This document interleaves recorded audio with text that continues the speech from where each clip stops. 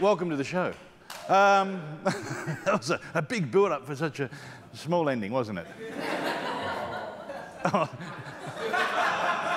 Usually it's a woman that goes, oh, that's typical, but instead that was a guy that just went, oh, yes, I know the feeling. Such a big build-up and then nothing. Hey, we got a massive, massive show. Joining us is international comedian Sam McCool. He will be on the show. And also actor and author Lex Marinos will also be here.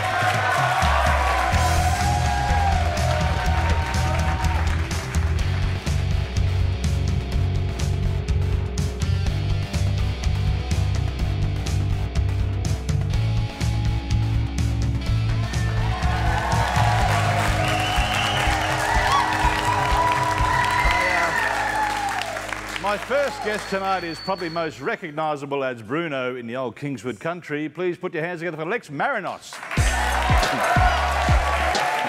How are you, all right? I'm really hoping I didn't wear that old bloody title again. You're okay with it? Yeah, cool. Yeah. Well, it's funny, like, at the time, there's no real idea at the time that it's going to live for that long, you know. Yeah. So at the time I didn't give it much thought to it, but now it's kind of it's cool that people remember it, you know. It's like, wow, okay. It's quite iconic, isn't it? It seems to be, yeah. Pops up a bit on YouTube every now and then. I know, yeah, very much so. Little clips, whether good or bad, but no, they're all good. They're all good, yeah. Yeah. No, it would have been a very interesting time, I would think, because you're not Bruno. The character was Italian, wasn't he? That's right, yeah. You're not Italian. No, but in those days, like in the early days of TV, when I was starting out, sort of around, and I'd been working for about 10 years, I suppose, when that happened. But it was like we were all interchangeable. Just like, you know, Italian, Greek. Well, you're all the same, aren't you? You know, yeah. Well, we're not really. Oh, no, you look foreign. That's okay. What about you know, Sri Lankan? Could you do that? Yeah, sure, no worries. You know, it's all, well, you know, you're just different. Yeah. You're dark. You're different. Yeah. Well, I mean, who used to do that? Like Mickey Rooney and all those guys. He was Japanese, wasn't he? And, Well, you know, we used to have white actors putting on blackface to play Aboriginal parts. Yeah. You know, it was crazy. But it's good. It's come such a long way now with sure. obviously the diversity with actors, and that's one thing I guess theatre has done has given a lot of people that sort of outlet that they can do that. I think generally there's been more. You know, theatre's a place where there's more experimentation. It tends to be ahead of the mass a bit. You know, so things start in that area, I guess, before anywhere else. But the mass media catches up with it as well. Yeah. You know, the shows are incredibly diverse these days, particularly countries that have grown comfortable with it, like the United States and like Great Britain and stuff like that. I mean, no one questions the diversity of the cast or anything like that. That's just accepted. Yeah. This is probably one of the most diverse shows on television right now. This one here. I would say so. It is. Have you seen the episodes? We've got backgrounds of many, many different people. So, I mean, that's what makes it fun. Now, not only an acting background, you directed. Yeah. When I looked it up, I didn't know this too, because one of the series I remember back when I was a wee boy, Bodyline. Oh, Bodyline. That was a fantastic series. Yeah, TV it was great. Series. And you directed some of that. I co-wrote it and directed it. Yeah, so I directed an episode of it, and it was fantastic. But I was never a good enough actor to just be an actor, and I didn't want to just be an actor. Not that there's anything wrong with that, but I was always interested in what happened behind the camera, and and ultimately where the power was in terms of the storytelling. You know, who had the balls to actually say, no, we're going to do it like this. Yeah. So that always fascinated me, and directing was a kind of natural progression. Is that a problem with actors now? You think maybe that they, how could I word this, to say that they don't have the balls to go in, you know what I mean? Like you're gonna a lot of people accept because of the limited amount of work. You're going to be, yeah, I'll do that. Yeah, well, there's always that element to it. Yeah. But a lot of actors these days run their own production companies, have a great deal of say in the scripts, the way they're developed, all that. They have an enormous amount of clout. I think with the technology too helps, doesn't it? Like people can make their own shows. It's democratised it incredibly. You know, kids at home now can do it for bit of good software and a decent screen and some couple of programs. Oh, my kids have made some awesome trailers. Exactly. They haven't written one script or made a movie, but the trailers are fantastic. Yeah. No, but it's true. They're so visually adept these days. They just grow up with it. Yep. Now, your book, because I said you do write. I'm thinking of writing a book. I should have asked you. Yeah. How do you get motivated to finish it? You know, I think a lot of people start things, and then I think there might be a writer. And then I died. Yeah. And then at the end, you go, that's enough. Yeah, that's enough. I've done 100,000 words. That's it. I'm out of here. Yeah. No, I'll tell you what, the best thing about writing a book is you get a shitload of other stuff done around the house. Yeah. Because the moment you stand there and it's, you know, like, not like acting or theatre or film or something, where there's a whole mob of people and you can bludge, you know. You're actually there and there's just you on the screen and there's nothing happening on the screen. The cursor's just going like this. So you get up. And it's like, oh, Jesus. I've never noticed, but I really need to rake those leaves. I know the feeling. I better hang out the washing. I'll do a load of washing, and then I'll hang it out. And then I'll get back to the book. I'll get back to it. I'll get back to it, absolutely. Yeah, because I know with writing stuff that your mind is so far advanced in the story to what you write. You know, it'd be good if you had little mouths on the end of your fingertips, maybe. You know, 10 little mouths. You could just go, these are all the things I want to say, and you could finish the thing. Or, you know, when you wake up in the middle of the night, you think, that'd be a great part for the book. You know, just take that down. Yeah, that's cool. So how long did it take you to do? I did over about a period of 13 months or so, but it's slow process. Oh, that's good, 13 months. I've been working on 20 years on mine. Well, 1997, so that's coming up to... Oh, that's good. The idea's great. Have an anniversary party and everything. Yeah. Well, what I did is I thought it'd be easy. I wrote the script first, and I turned the script into a book rather than go... Yeah, that's the easy way to do it. Yeah, that's what I thought. Otherwise it'd be 40 years. I know, and I've got to describe everything. So, so your book, this is your memoir about... did you sign this to me, or is that already in there? Oh, that's... yeah, I'm sorry about that. It's devalued the book a bit. The unsigned ones are much more expensive. But some people like they... Bugger it, I'll make it out to you then. No, just saying... I can see it's a sore point with you. No, all right, I'll make it personal, you know. No, I just didn't know if that was in there, because sometimes people are... You know, when you get an official document from a bank and it's got the signature of the person at the bottom, and somebody just scribbled that. Could be anyone. Yeah, you don't know. So now I know. Yeah, different colour pen, but... Oh, that doesn't matter, but you did... That's me there. Okay, so you did want me to do it again? No, I'm just checking. I just didn't want that to be one of those prints where it's just... Bugger you, I'll do it again. Okay. There you go, you can see whether I'm a forger or not.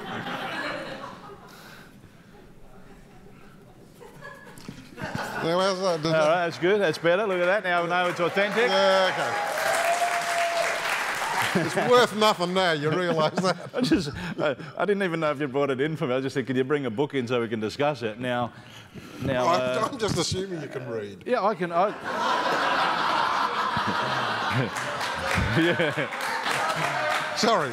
No. There are pictures. No, that's good. You're assuming that because we don't have any auto cues. That's why, you see. That's a dead giveaway. I've got to wing this whole thing, you see. So when I saw the auto cue doing this, I thought, oh, well, I'm in trouble. Yeah, no, you are. So the acknowledgements at the back. Can you just write my name at the bottom? Sure. Just so it looks like you've acknowledged me. Yeah. And Darren Sanders show at whatever. Yeah, that's good. That's good. Thanks, man. Appreciate that. What's the date? Whatever. You know the date? What's the... Yeah, whatever. 2006. Thanks. So this covers your whole life from... up to now. From... I mean, clearly there's write another chapter then, right? Clearly there's got to be a sequel. Yeah, you need a sequel. But your humble beginnings, which were very humble in the country. They were. You brought up in the country. Wagga. Yeah, been selling doubles ever since. Yeah, so... No, it's true. Yeah. I used to love things that went... I used to dream of holidays in Curry or Woi Woi. The 1963 Melbourne Cup was won by Gattam. Yes? Yeah. Do you know the movie Goodfellas? The good movie Goodfellas with Jimmy 2 times. Yeah. Because he said everything twice. That's right. Yeah, how you doing? Yeah, that's good. All right, look, we're going to take a quick break. So I'll have a quick read of the book, and then I'll come back with some questions about the book. Lex Marinos will be back very shortly.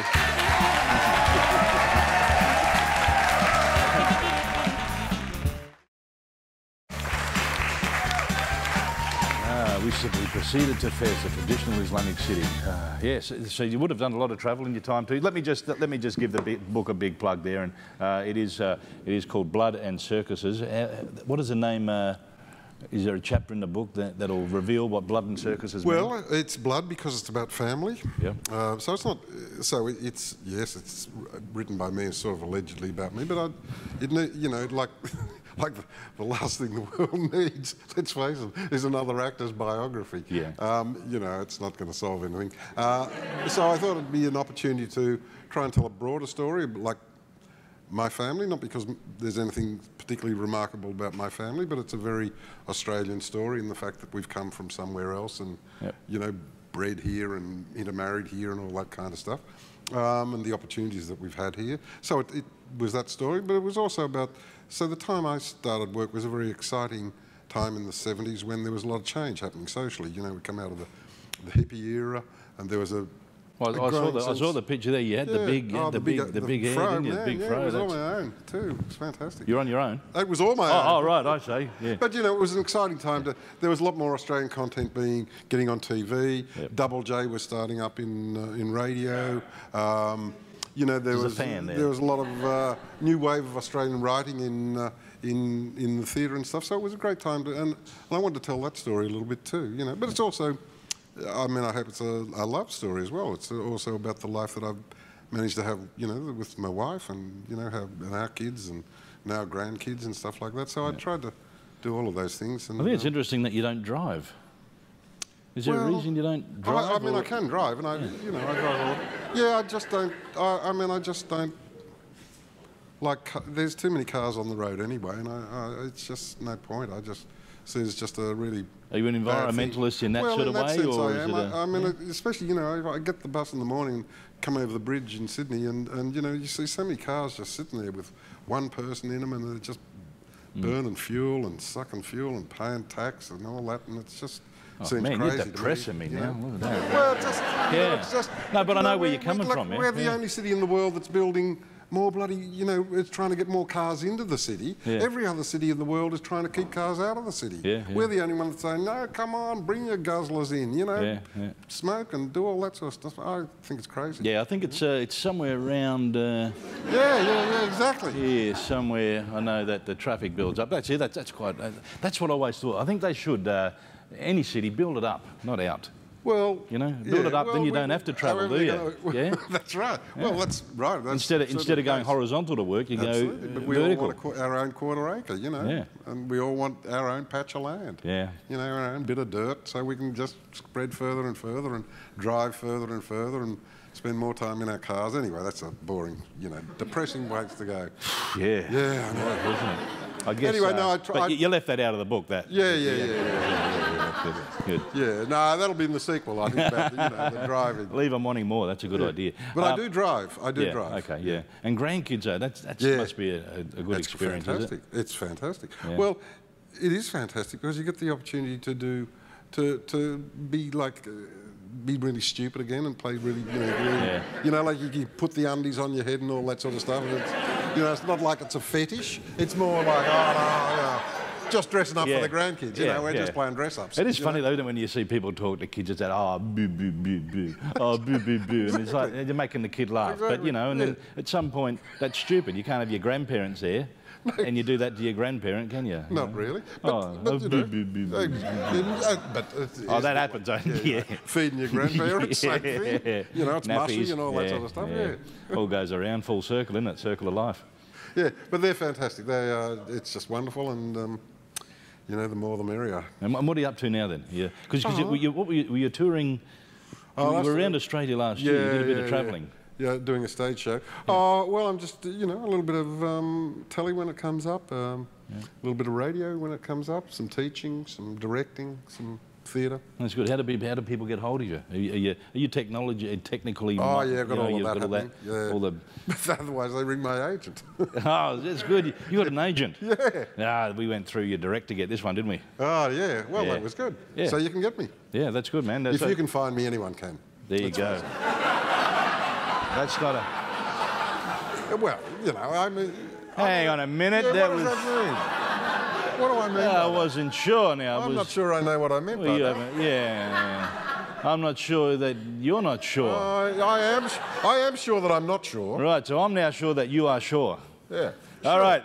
If you want, go out and grab yourself a copy. Lex Marinos, Blood and Circuses. Please thank Lex Marinos. Thank you.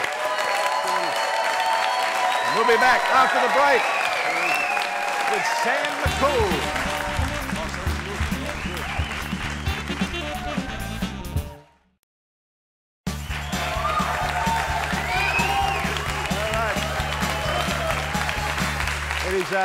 It is time to inject a little bit of comedy in the show. Our next guest has had a sold-out show at the Sydney Opera House. You may also recognise him of Australia's Got Talent. Please put your hands together for Sam McCool, everybody. Thank you, thank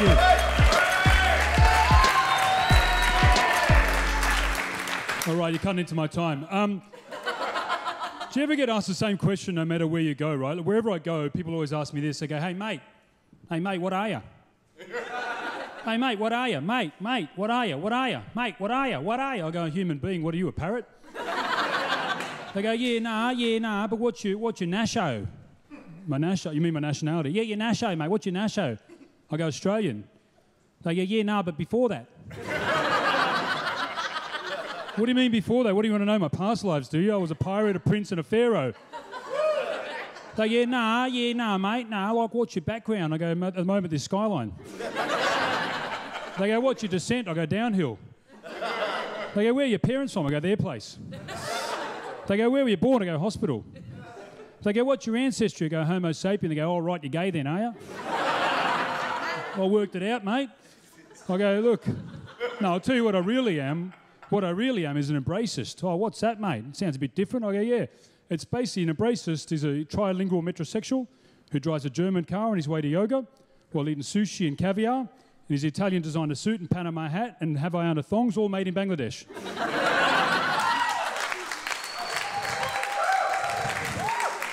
Now, if you never met one, you're looking at one right now. They go, that's a bit different, mate. Yeah, right. So the thing is, ladies and gentlemen, the problem is that we all believe that we own our culture, right? We all think our culture is our own. That's my culture, mate. That's our culture. That's my culture. It's our culture. You don't own culture. Culture's made to be shared, right?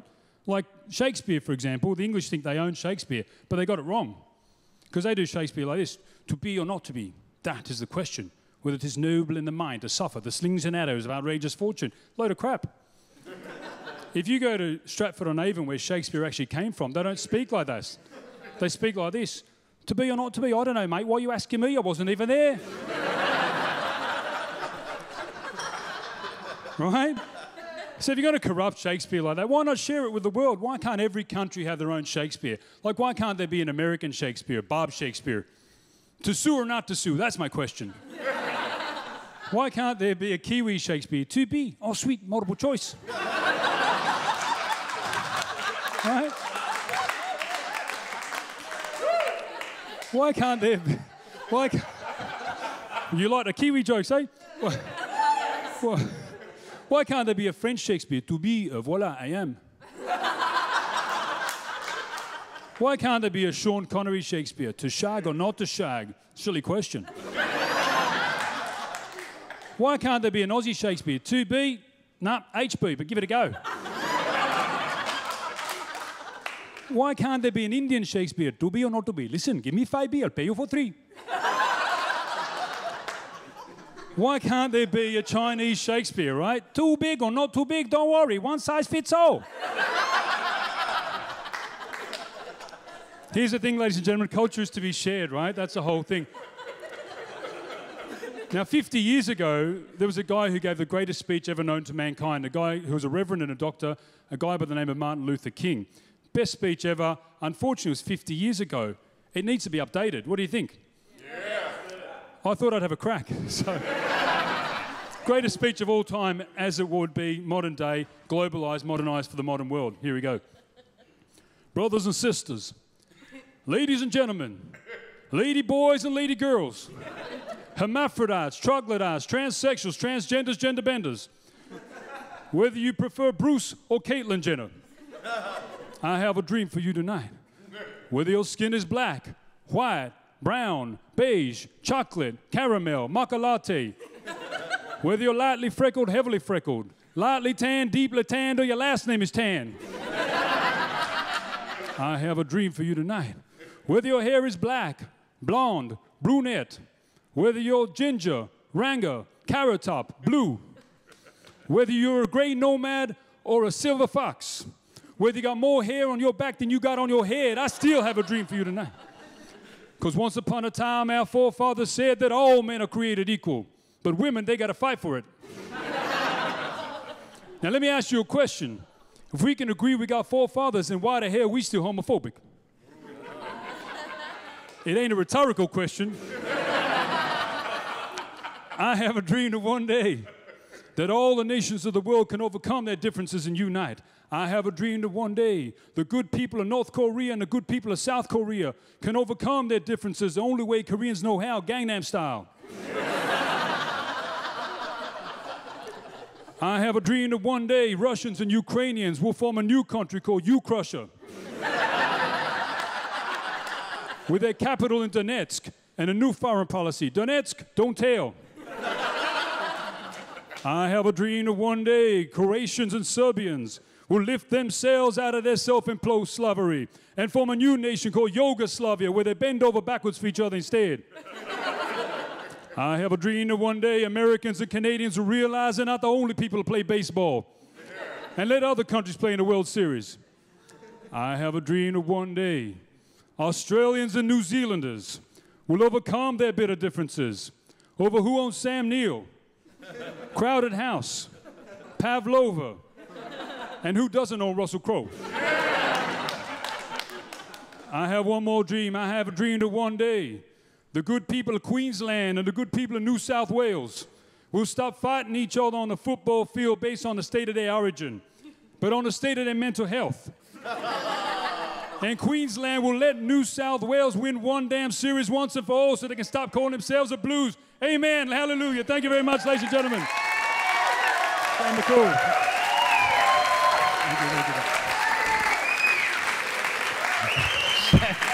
Sam McCool. Now, if you want, you can pick up the Sam McCool DVD. Sam, where can we get your Sam McCool multiple personality disorder DVD? Off me outside, and also online, sammcccool.com. I was going to say, you know this is a TV show, don't you? Yeah, just, if you're watching at home, just go outside. I'll be around in a sec.